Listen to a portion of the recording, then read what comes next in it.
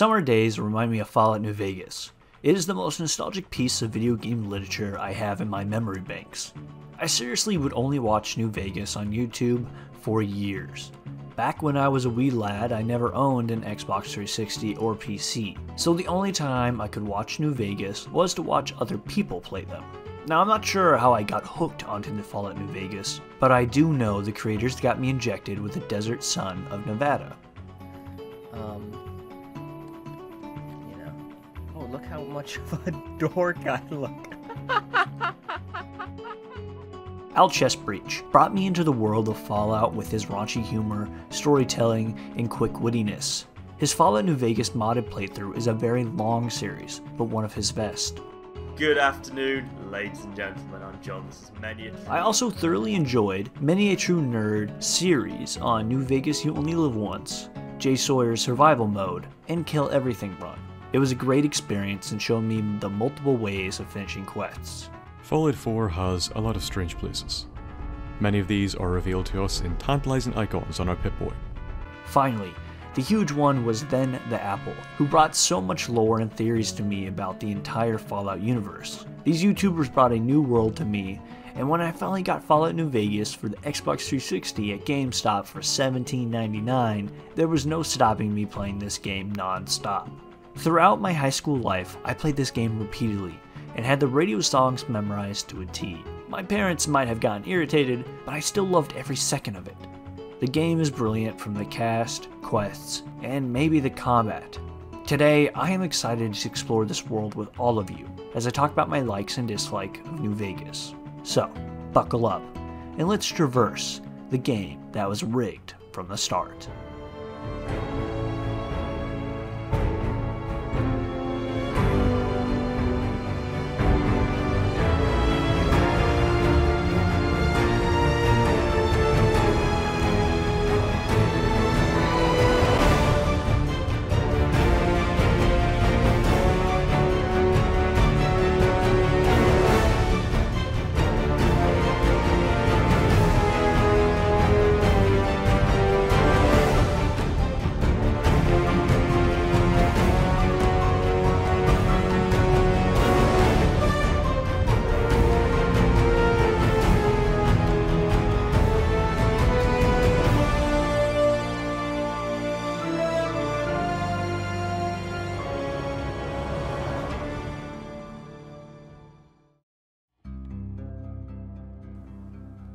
In the late 90s, Fallout 1 and 2 was created by Interplay Entertainment. It was an isometric point-and-click action fever dream. Later on, they made tactics as well.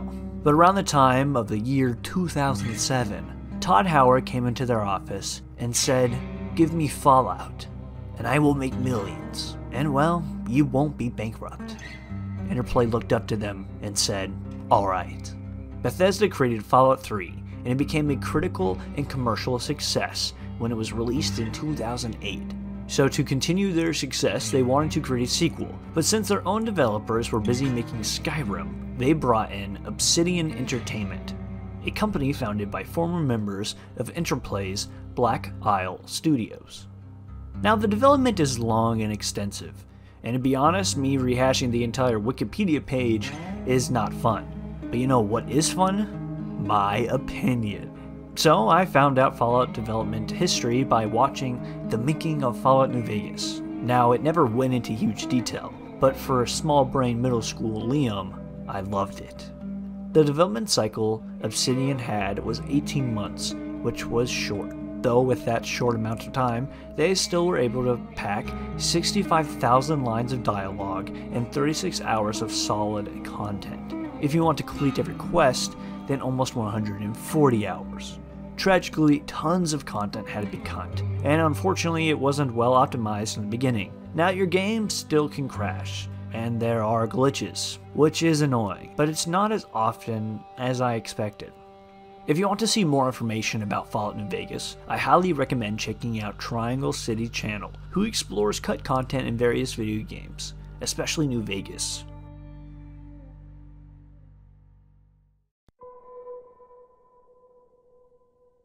The protagonist is a courier working for the Mojave Express, a postal service that serves New Vegas and the surrounding Mojave Desert. The game begins as the courier is ambushed by the mobster named Benny en route to New Vegas to deliver a mysterious item known as the Platinum Chip. Benny shoots the courier in the head and leaves them for dead, taking the chip for himself. The courier is then dug out and rescued by a Securitron named Victor.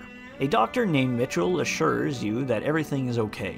He informs the player that they were shot in the head, but luckily survived. Soon, the courier collects some information about himself and the man who shot him.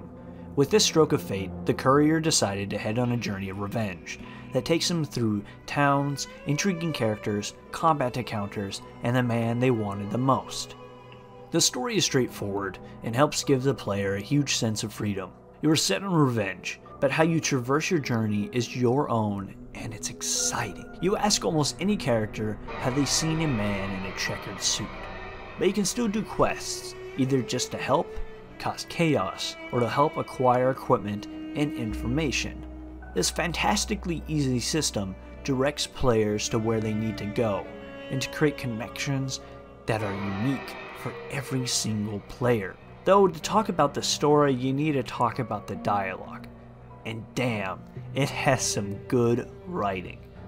Now Fallout has a combat system that can take up some of your time, but talking to characters is to me about 80% of the experience. I mean, hell, your first moment is with having a conversation with Doc Mitchell. Let's see what the damage is. How about your name? Can you tell me your name? Vegas has a star-studded cast, with Ron Perlman voicing the intro cinematic. War. War never changes. When atomic fire consumed the Earth, those who survived did so in great underground vaults. Benny, voiced by Matthew Perry of Friends fame. Maybe cons kill people without looking them in the face. But I ain't a fink. Dig? Victor, voiced by William Sadler of Shawshank Redemption and Green Mile fame. Just rolling along on my spurs. Looks like I just might make it to New Vegas after all. And tons more from Dave Foley. That's not funny, you getting shot in the head. Chris Christopherson. Back west, you don't see too many of these. Lakes, I mean. Natural or man-made. John Doman. I've read Mr. House's obituary. Had a high opinion of himself, didn't he? And so much more.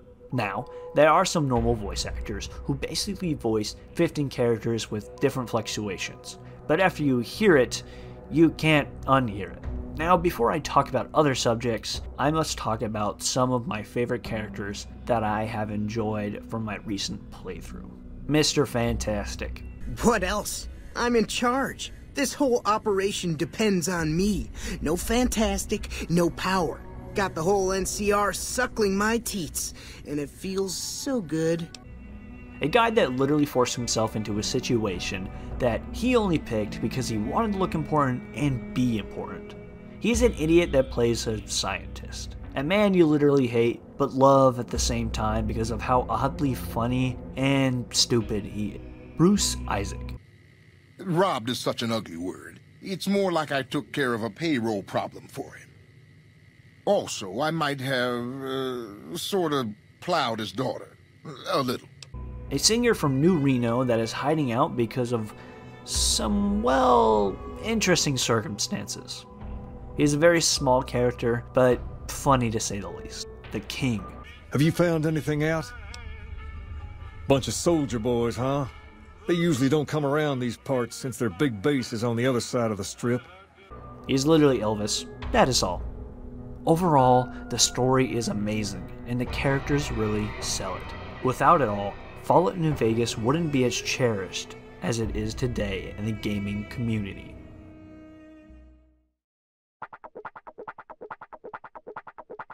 Now, New Vegas allows you to be a female or male, what hairstyle to rock, or how long the beard should be. You then can head to the Vitomatic Vigor Tester that allows you to allocate a certain amount of skill points and abilities like Strength that helps handle weapons and deal damage, Perception helps accuracy, explosives, and lockpicking, Endurance helps health and survival, Charisma helps with speech and barter, Intelligence helps with science, repair, and medicine. Agility helps with sneak, guns, and action points for VATs. Luck helps with critical chances and gambling, basically. Now, skills are basically where you can allocate points to making your skills, guess what, better. Increasing speech, sneak, guns, or even repair. Now, the most exciting aspect of leveling up is picking traits. Every other level up, you can pick one trait that helps in some way or another, from trigger discipline that makes you 20% more accurate with guns, but you shoot slower, or wild wasteland that creates wacky scenarios when you travel the wastes. Overall, leveling up is a fun aspect that is needed for most RPGs.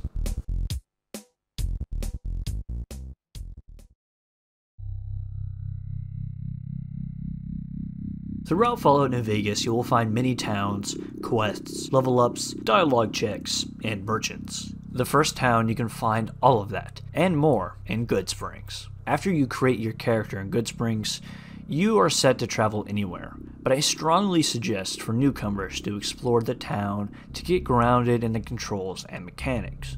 Basically what I do is take everything that is not nailed down in Doc Mitchell's house and sell it at Chet's shop. Now, you will find many shops throughout the waste, and don't forget that the currency is caps. Shops will mostly have sections for weapons, apparel, aid, miscellaneous, and ammo. Now, weapons are straightforward, same as for ammo. Weapons can range from flamethrowers, sniper rifles, pistols, knives, and many other assorted weaponry. Apparel can range from gear that might boost agility, but have no damage threshold, or combat armor that might be a little heavy but can protect you from any bullet except maybe Deathclaws.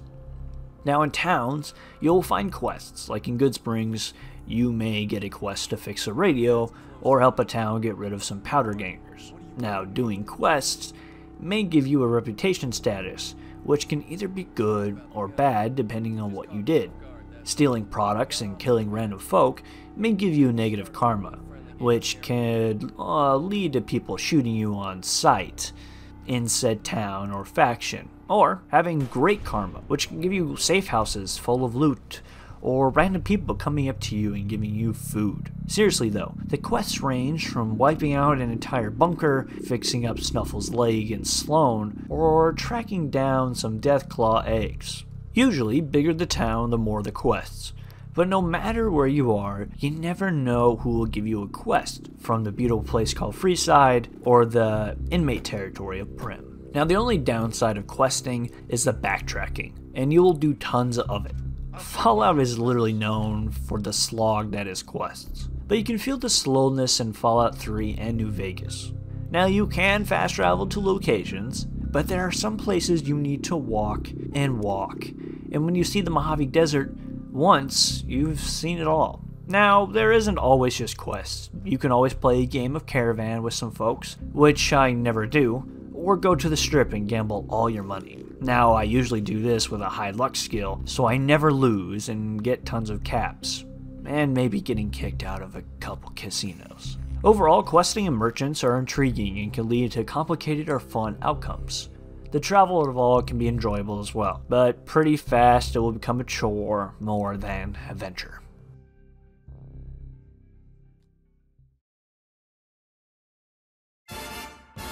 Oh man, the music in Fallout has always been a staple, from the first one with its ambient tracks, to Fallout 3 introducing the radio music to listen to while walking around the waste.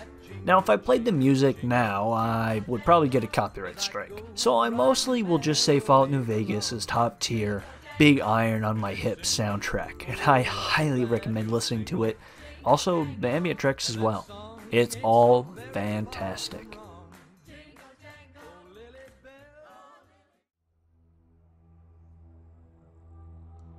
Combat is quite simple in Fallout. You either shoot from the hip or aim down sights and fire. Basically just aim and shoot. Very basic mechanics. Now, there are different types of ammo, from armor piercing, hollow point, beanbag shots, dragon breath, and so much more. Also, weapons range from shotguns, grenade launchers, sniper rifles, and pistols. You will also tackle a variety of opponents, from convicts to geckos. Enemies can have damage threshold, which is just the armor they have. So say an opponent has Brotherhood of Steel armor, you basically won't be able to really hit them that well, because they have a great damage threshold. Some non-human enemies are the same, like Deathclaws. Really, Deathclaws are just dangerous, you just don't want to mess with them. You can also attack tangos with a sneak attack, which basically adds additional damage upon the pre-existing damage from said bullet. The other aspect of combat is VATS. VATS basically allows you to stop time and pick a specific body part to damage. If you damage the legs or arms, you can cripple the enemy, causing them to move slow or miss their shots. The head can cripple them as well, but mostly kills them. You can also shoot some opponents' weapons out of their hands. Combat overall is basic and simplistic. Not too many mechanics, but not a terrible experience either.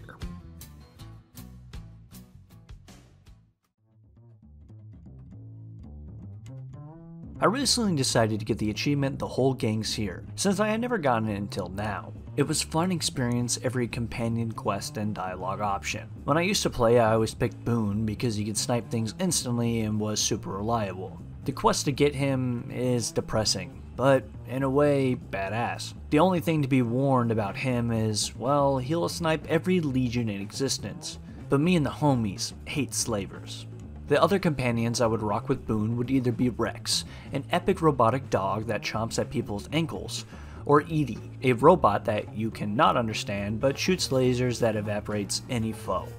A companion that I found out that I still do not like is Lily, a grandma super mutant with memory issues. Now while she is powerful and could probably bake me cookies, she keeps thinking I am her grandson, and her companion quest is tedious and completely annoying to wait for, so I never use her. Now Arcade is an epic dude. He's voiced by the epic Zachary Levi, smart, good with guns, voiced by Zachary Levi, hates the Legion, and guess what? Voiced by Zachary Levi. Veronica is epic because she punches things super hard and is with the Brotherhood of Steel. I think she has the best companion quest out of them all because she is a conflicted character with ideologies. She has a hard time holding on and changing. She's just well-rounded and just awesome. Cassidy, or Rose of Sharon Cassidy, is a woman I would simp for. Yeah, that's right, this woman is fantastic. She has a no-care attitude that can shoot, a conflicted background, and awesome questline. She is basically Boone, but female form, and to be honest, has the best ending slide if you pick NCR or Yes Man. She has my heart. Now, I left the best for last. Raul, voiced by Danny Trejo. I never experienced his dialogue or questline, but when I did, I could just not stop eating it up. He literally made me laugh out loud for some of his quips he said. I also quite enjoyed his tragic background story. Now, while depressing, it gives a depth that you can just never expect from a quick-witted gunslinger gentleman. It was a very Western man with no name style character, and I loved it. Overall, all companions are fantastic, with no downside.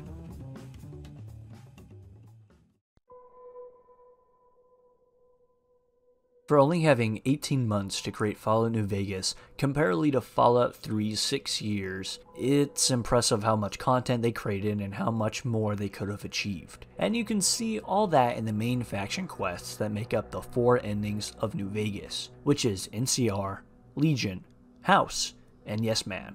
Now the most cut content of these 4 endings is the Legion. Which is tragic, because even though I hate slavers and the racists that make up the Legion, it'd be way more entertaining to have just more content for them.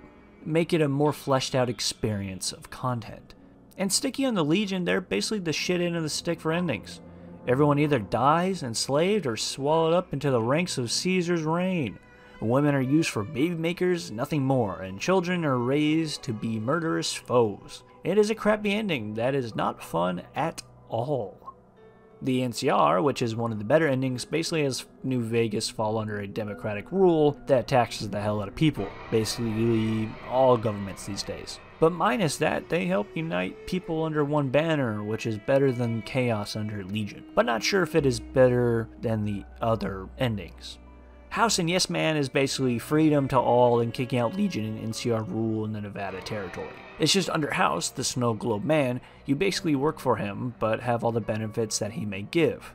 As of Yes Man, he basically just helps you free everyone, and you take over the strip and rule them all with an iron fist. Now, each ending has its controversies and alternative paths, and I can't decide what is the best outcome for you. You can destroy everything or be kind to all, which I think makes Fallout Fallout, and well, it's cool for it.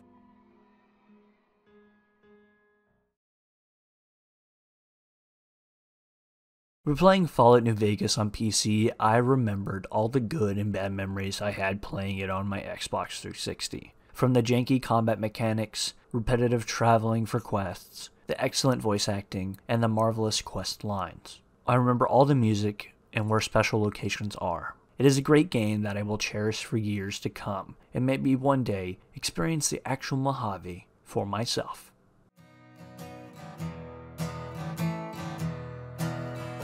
Give me a home where the big horners roll.